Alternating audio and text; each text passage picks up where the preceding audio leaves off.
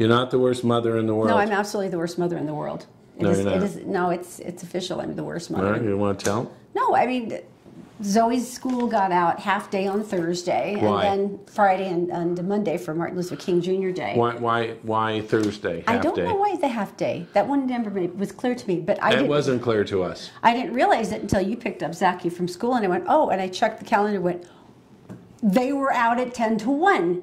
And I'm calling the school and I'm bawling, and our receptionist is like the best woman ever. And she's like, calm down, stop crying. And I'm like, how long has she been there? How long has she been there?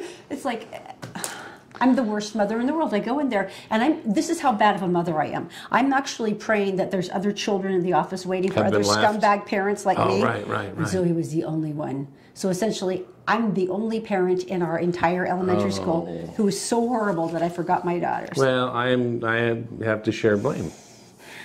Oh, good. Okay, yeah, it is your fault. Mm-hmm. Why am I have to share so blame. bad? I'll share blame with you. How would it? And I agree. You are the worst. No. We are the worst parents in the world. I'll go with that. I'll go with that. I'm so grateful she doesn't get shook by stuff like that, but I just feel so horrible. I know.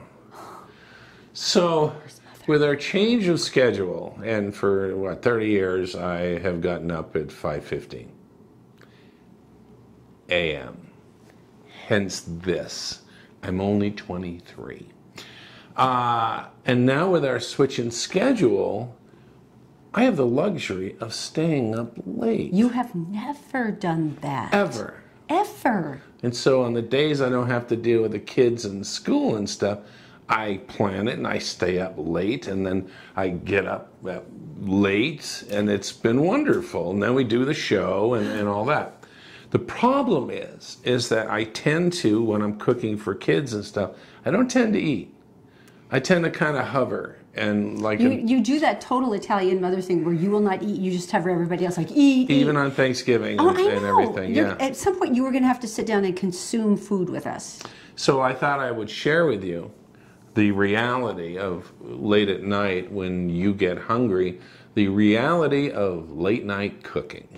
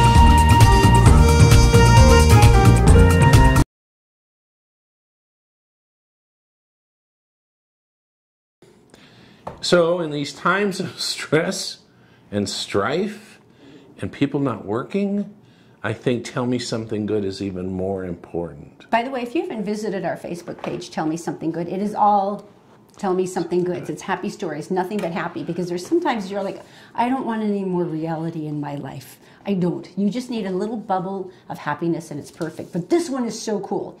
This guy's boss Sergeant Trey Troney. He was driving home last month to visit his folks for Christmas. Now, they're in Raleigh, Mississippi. He was driving through Sweetwater, Texas. Okay.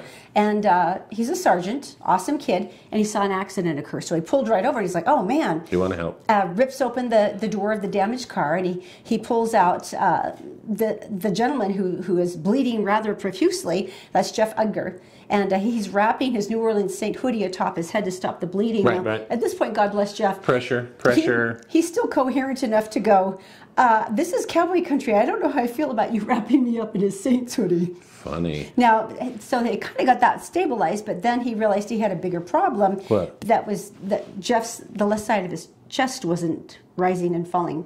Now, I have actually popped my rib and deflated it and broke all of my... You punctured a lung. Punctured a lung and broke my ribs on my left side. So I know exactly how this feels. But this poor man, he said, look, your lung is, I've got to go. And so he had a great kit in his car because he'd done some med work. And so he went back to his kit. So he had something with him. And I mean, this was so thorough enough that he actually had a needle chest compression. Oh. And he was hoping he could relieve the pressure of the lung, drain it. Oh. So that he could make it work. Oh, look at me. Oh. The needle's too small. Now, if you've ever seen this, you can drown in your own blood. It's really scary. So he's looking around and he's freaking out. Needle's too small. He's like, holy crap. He had a pen. Okay, the tube has got to go into your lung. So he pulled out the ink strand from the pen, so it's just the plastic cylinder. Yeah, we get it. This is awesome. He goes, I took the NCD and put it right in the hole and kind of wiggled the pen with my hand between the ribs, and you could start seeing the bubbles come out of the tip. So I said, okay, we're good.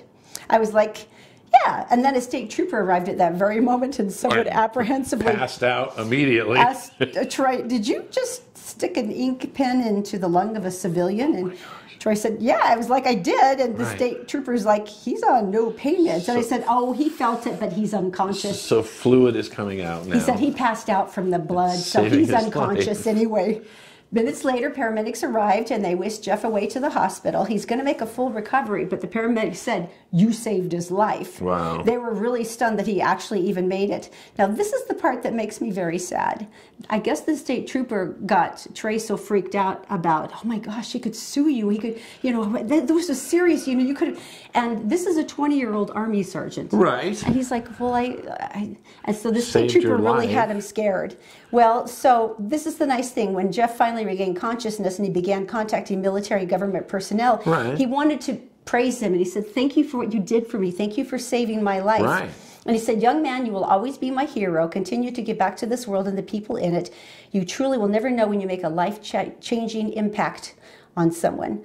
The young sergeant said it was no need to replace the hoodie. Don't worry about that. And Jeff took the hint and went and got like 6 New Orleans Saints things and sent them back to him. That is funny. And he said it wasn't anything crazy. He said he just needed an ink pen to the ribs. And fortunately, I had an ink pen. How can you not love this kid? It's like he's so matter of fact, like, well, that's not going to work. What do I have? Gosh, you always hear about the tracheotomy, but you never hear about ribs and lung drainage. It's pretty serious. Okay, let's move on. But isn't he an amazing kid? Yeah. I had an ink pen and he needed one. How can you not love him? Shivved you. So Sundance is coming up. Yep, next week. And one of the complaints that has always been about this is that Utahns don't really get a fair shake when it comes to tickets, even though this is our land. Yeah, so everyone kind of feels like you stand on the periphery and you kind of watch. Now, there's some people who are pretty savvy about the ins and outs of how to get stuff. But this year, they've really, really stepped up. So basically, if you're a Utahn, you can buy tickets to the film festival screenings 5 days before anybody else. Now, that's nice. How many days? 5. Now, this actually started yesterday. So from noon to 8 p.m., get started now, okay? Now, you can order the tickets. They cost $25 each for screenings. You can purchase a total of 20 tickets, 4 per screening. That's cool. And then all you have to do is you have to run down to one of the offices and pick up your tickets. You do have to have valid Utah ID or they won't give it to you. I have a question. But I thought that was really, really cool. I have a suggestion. Yes. You know, when you watch the Oscars, that what you're seeing are people winning awards of movies you haven't seen before. Sundance is worse. So some of them are absolutely spectacular. Absolutely. But you want to do maybe some research and spend some time saying, oh, I like that director, or I like that actor or actress, and then go through and maybe do a little homework so that you know that you're buying tickets that something you want, as opposed to the tomato that rots on the table. I remember when I was documentary. A university student and I was covering the Sundance Film Festival, and I would sit there in the theater, and there was one about an Australian cowboy in white clown makeup driving down a highway. And, you know, he was backlit by his dashboard. And it was... Because it's independent. It was an hour of the Australian cowboy with white face paint driving down the highway. And I still remember looking and going, I'm missing some deeper meaning here. But I don't think that afterwards, and a lot of times the actors and the directors come out afterwards. I would imagine there'd be a lot of questions for them. You know, that's half the fun, though, is their interpretation or the reasons they did things. And so that's what I wait for. And I think so also is that more and more well-known celebrities are doing this because it lets them do some more artsy things and different things that don't take 6 months to film, you know? So anyway, where do they go again? So we'll have reports for that all next week so we can tell you about what's going on. Once again, go to sundance.org, festivals, get tickets. Right. So don't forget that it's sundance.org/festival get tickets, and you can grab your tickets there because we're Utahns. All right, Todd's Tidbits, and this is basically little stories that I find that really aren't worth talking about a lot, but I thought it was good. Illinois, a guy wins a lottery ticket, scratches it off. That's so cool. Congratulations. And so what he does is he plans, and he goes down in the afternoon, and he goes to their main office, because that's where you go when you're serious. Big winners. And then he goes in, and he goes, okay, and it's a scratch-off ticket. He gets it. They validate it. They go, great. Here's your winnings. And he goes, oh, no. I get the big check. And they wanted the big check? They went, you're what? He goes, I want the big check. I want the big check. I see it all the time. And everybody's holding the big check, and everybody's like, yeah, you win. I want the big check. So they took him in the other room where they take all the photos, and the camera's already set up, and they turn the lights on. And then the lady walks out, and she goes, here's your check. Is it good? And he goes, perfect. And he holds it, has some of the staff members stand behind him, and he holds it up, and it's a big check for $1. He won $1? And they went along with it, and I thought that was so cool. So they get bonus points for that. They must have a closet full of blank big checks. You know what? I would want the big check, too. I would, too. Just on principle. It's like, are you kidding? It's there. All right, another tidbit for you. This is so funny. Too. You can do this here. These kids were basically in Greensboro, I think it is North Dakota. And they are making snowmen, and they love making snowmen. And Who doesn't love making snowmen? And they made this big snowman and in the front yard. And they went to bed one night thinking of thoughts of large snowmen. And all of the effort it takes to make such a lovely creature. Well, next day they woke up and basically tire tracks across their front yard, and someone had driven right over it. Oh, man. Right. You guys, don't be a killjoy. That's like an awesome kid thing. But they weren't going to give up. They're not quitters. They're stick-to-itivity type people. I respect them. Go on. So they said, we are going to build Hugh J. Snowman. Huge snowman. Okay. So once again, they constructed it and they built it. It was like 14 feet high. Wow. And they were like, oh my gosh, it's like, look at us. Took pictures, and mom and dad came out, and the neighbors, and it was great. And they went to bed that night once again. A monument to a massive snowman. Dancing thoughts of large Hugh J. Snowman. And in the middle of the night, they heard this large crash. And they looked out, and there was a pickup truck in their front yard. I mean, on the grass. On the front yard. The same killjoy jerk. Right. One thing they had done differently this time is when they built the snowman, they built it around a tree trunk that had been cut off, and it was this big around. So they call the cops because there's a trail of antifreeze that leads up to a truck that's disabled and steaming out of the hood. And he drove on their lawn. He crushed dreams of small children. Well, it actually is trespassing and vandalism. How's the stump? He crushed the stump's fine. Oh, good, okay. and another snowman will be built, but that truck will not run for quite a while. And there will be a fine on top of that. That makes me so happy. I don't know why isn't my it? heart is just filled right now. This afternoon we came across. Oh, yesterday afternoon we came across that post. And who made the post? Representative Chris Stewart. Now, he has been in the Capitol for, 2 years now? This is his second year? Well, he posted a Twitter, and essentially he's in his big empty office. There's a nice big screen TV there that is on some news channel, and he's got his socked feet up without shoes on his completely clean desk, as if there really are no papers whatsoever that need to be looked at. And he said, "My brand new so-and-so socks, #life is good." Now, as you can imagine, there were 0 likes on this post, and even some of his own staffers had tweeted in reply, "Congressman, you really need to take this post down." And he hasn't yet. Yeah. And there were many constituents from this area that were furious and made it known in the tweet.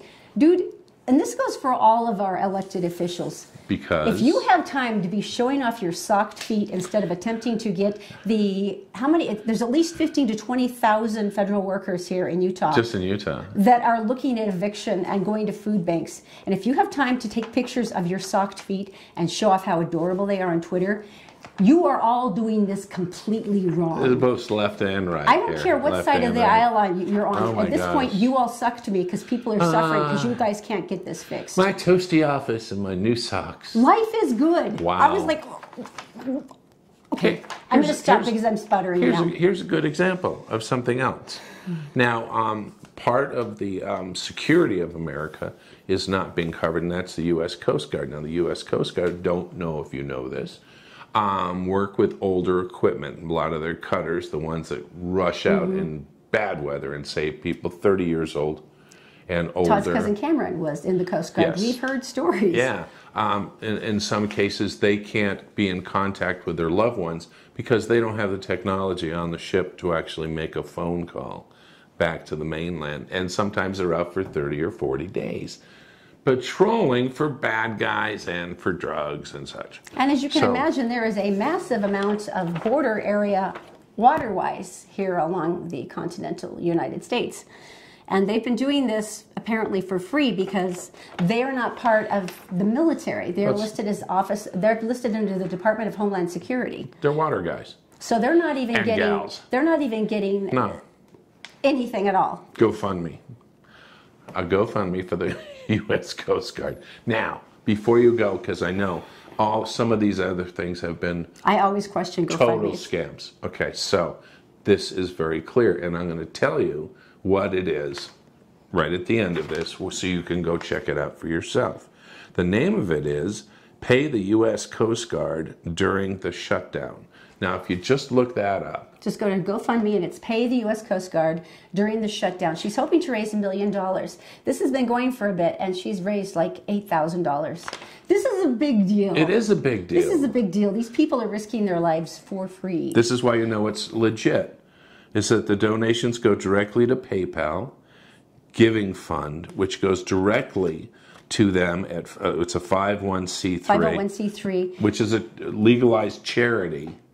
And it goes directly and distributed to the Coast Guard Mutual Assistance Fund. This is a well-established relief fund for Coast Guard personnel and their families. It's been around for a long time, so the money goes directly to them, not to anybody else. Post that you pay. Go ahead. Pay the U.S. Coast Guard during the shutdown. GoFundMe, Pay the U.S. Coast Guard during the shutdown. Light bills, heating bills, rents, whatever it takes. Medical, if the kid's got to go someplace.